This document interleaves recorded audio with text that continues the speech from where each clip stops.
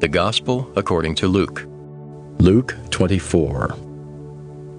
Now on the first day of the week, very early in the morning, they and certain other women with them came to the tomb bringing the spices which they had prepared. But they found the stone rolled away from the tomb. Then they went in and did not find the body of the Lord Jesus. And it happened, as they were greatly perplexed about this, that behold, 2 men stood by them in shining garments. Then, as they were afraid and bowed their faces to the earth, they said to them, Why do you seek the living among the dead? He is not here, but is risen. Remember how he spoke to you when he was still in Galilee, saying, The Son of Man must be delivered into the hands of sinful men, and be crucified, and the 3rd day rise again. And they remembered his words. Then they returned from the tomb and told all these things to the 11 and to all the rest. It was Mary Magdalene, Joanna, Mary the mother of James, and the other women with them, who told these things to the apostles. And their words seemed to them like idle tales, and they did not believe them. But Peter arose and ran to the tomb, and stooping down he saw the linen cloths lying by themselves, and he departed marveling to himself at what had happened. Now behold, 2 of them were traveling that same day to a village called Emmaus, which was about 7 miles from Jerusalem. And they talked together of all these things which had happened. So it was, while they conversed and reasoned, that Jesus himself drew near and went with them. But their eyes were restrained so that they did not know him. And he said to them, What kind of conversation is this that you have with one another, as you walk and are sad? Then the one whose name was Cleopas answered and said to him, Are you the only stranger in Jerusalem, and have you not known the things which happened there in these days? And he said to them, What things? And they said to him, The things concerning Jesus of Nazareth, who was a prophet, mighty in deed and word before God and all the people, and how the chief priests and our rulers delivered him to be condemned to death and crucified him. But we were hoping that it was he who was going to redeem Israel.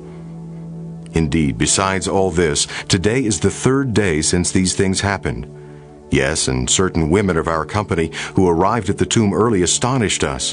When they did not find his body, they came saying that they had also seen a vision of angels who said he was alive. And certain of those who were with us went to the tomb and found it just as the women had said, but him they did not see. Then he said to them, O foolish ones, and slow of heart to believe in all that the prophets have spoken. Ought not the Christ to have suffered these things, and to enter into his glory? And beginning at Moses and all the prophets, he expounded to them in all the scriptures the things concerning himself. Then they drew near to the village where they were going, and he indicated that he would have gone farther. But they constrained him, saying, Abide with us, for it is toward evening, and the day is far spent. And he went in to stay with them. Now it came to pass, as he sat at the table with them, that he took bread, blessed, and broke it, and gave it to them. Then their eyes were opened, and they knew him, and he vanished from their sight.